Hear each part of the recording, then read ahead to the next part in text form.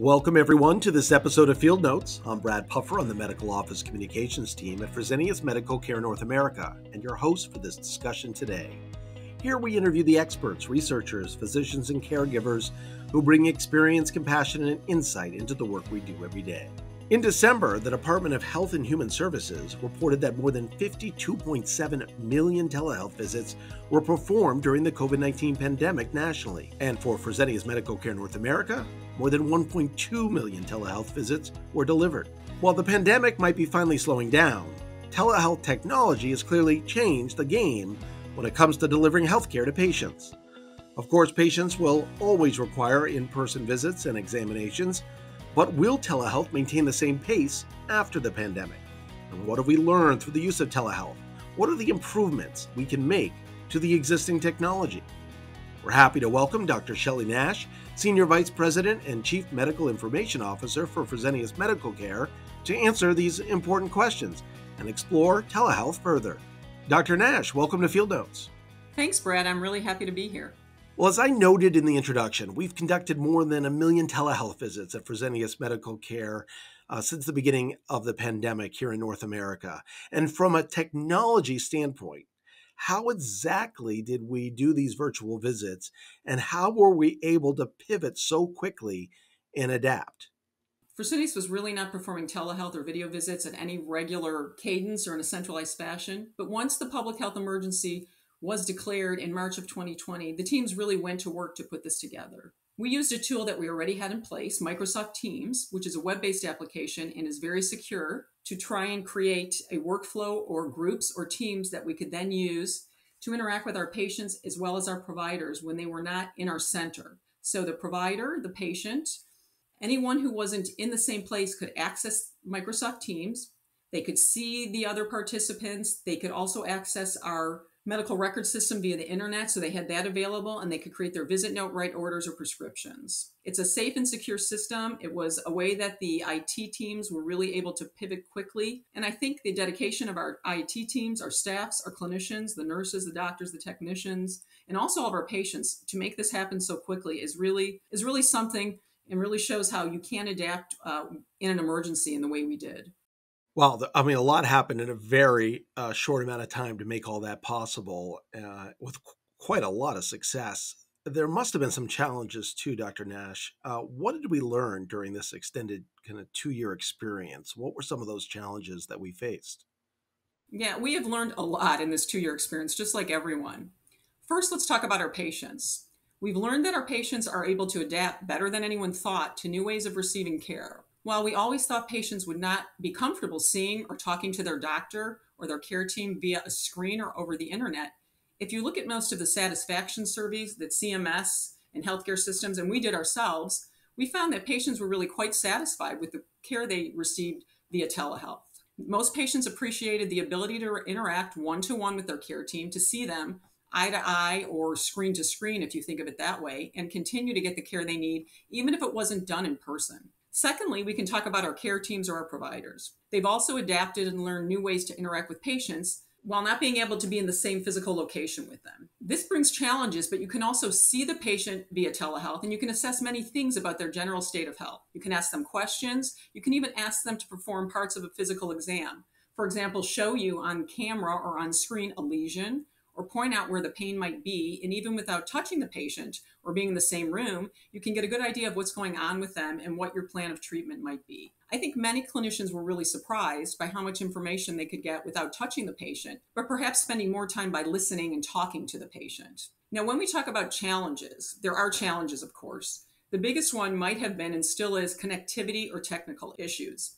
If the internet goes down or doesn't work, then a visit needed to be performed via telehealth or via telephone, which has been done in some cases, and it worked fine, but this doesn't obviously give as much information as a video visit does. Also, while many patients are good with computers and technology, and we tried our best to make the Microsoft Teams experience very easy, and we did have a team, and we still do, of IT experts or helpers to address issues. I think patients, like all of us, have really become more internet savvy during the pandemic, and we've seen some really good improvement in their ability to access the applications.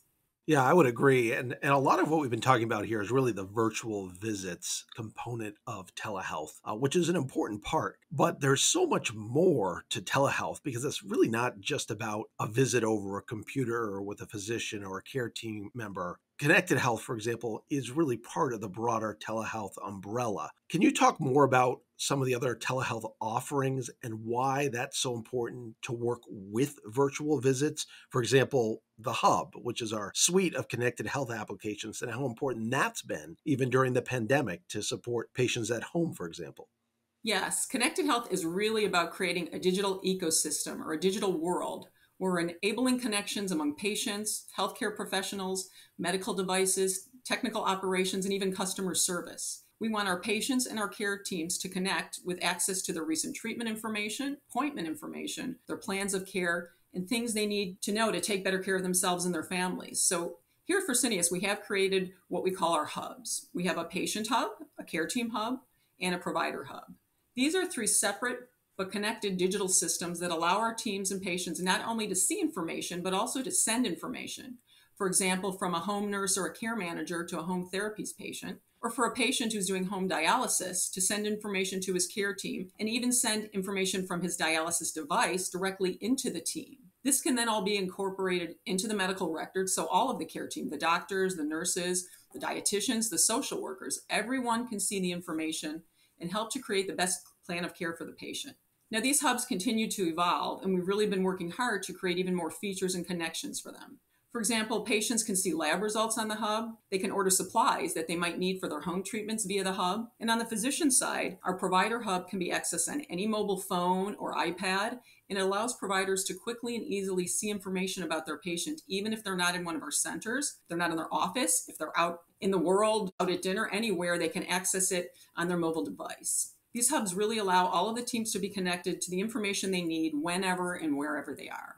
Yeah, I think it's really clear that telehealth is much more than those virtual visits. It's all of this data, it's all of this infrastructure that's supporting patients. And my understanding is we even have some really powerful studies showing how important that connectivity is for our patients, especially our home dialysis patients who are using connected health. What are some of those improvements that we're working on right now, whether it be for the hub or other connected health technologies to help our patients live their best lives?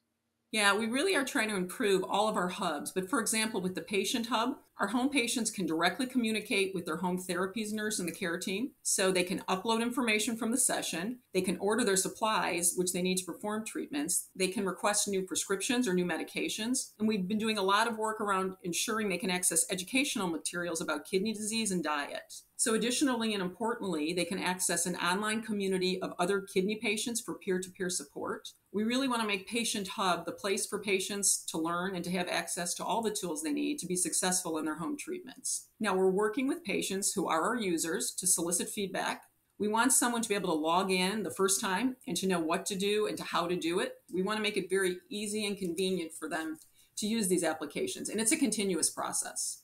And I'm sure it's a learning process to hear directly from patients and our providers about how they're using these technologies so we can improve them. Any real world stories that might help people better understand the impact that telehealth can have on a patient? We did survey some of our patients who are using our telehealth services over the last 2 years. One of our patients said the following: "Home dialysis is great and it has allowed me to continue to work. I was really worried about this if I had to come into the dialysis center 3 times a week. Being able to do telehealth and work with my care team in this way has made things much better. I hope the telehealth option continues even after COVID." What we're hearing from our patients is that telehealth is convenient and safe. Also, not only do they feel more safe, but they find it more efficient in convenience. We had a patient who told us he lived 60 miles from the dialysis center, and his wife had to take off work each time she had to drive him to the center. Telehealth and the ability to do telehealth visits have really improved the quality of life, not just for that patient, but for his whole family. I know there's a lot of questions about how telehealth will continue in the future. Clearly, it's shown its value, but there are very specific rules and regulations that providers that we have to follow. Can you talk about the new legislation that was just signed by President Biden that might make some of these provisions more permanent? So on March 15th of just this year, President Biden signed the Consolidated Appropriations Act of 2022. This bill will extend federal telehealth flexibilities for 151 days post-public health emergency, or PHE. So included in that are the following things. Telehealth flexibility location. So what that means is that patients do not have to be in an area considered rural or where there is not in-person access to care of a specific type. So the waiver allows any geographic location or any site, including the home of the patient, to be appropriate to conduct and to bill for telehealth visits. Additionally, there's the telehealth flexibility provider type expansion, which will continue. So what this does is it adds specific types of providers like occupational therapists, physical therapists, speech language pathologists, audiologists, and also allows federally qualified health centers, what are known as FQHCs, as well as rural health clinics, or RHCs, to be eligible as the provider. Also, audio-only telehealth visits, these will be allowed to continue.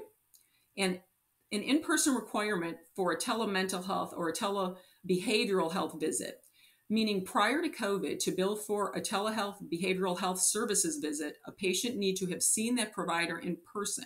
With COVID and the public health emergency, this barrier was removed, and the requirement will be delayed as well until after the 151 days extension. You can also still continue to use telehealth for recertification of eligibility of hospice care for the 151-day extension period. And I think all of this really shows that the Biden administration wants to put more time into evaluating how telehealth continues to be used. If it affects patient outcomes, and it's likely after the 151-day post-PHE, they will be open to making many, if not all, of these changes permanent.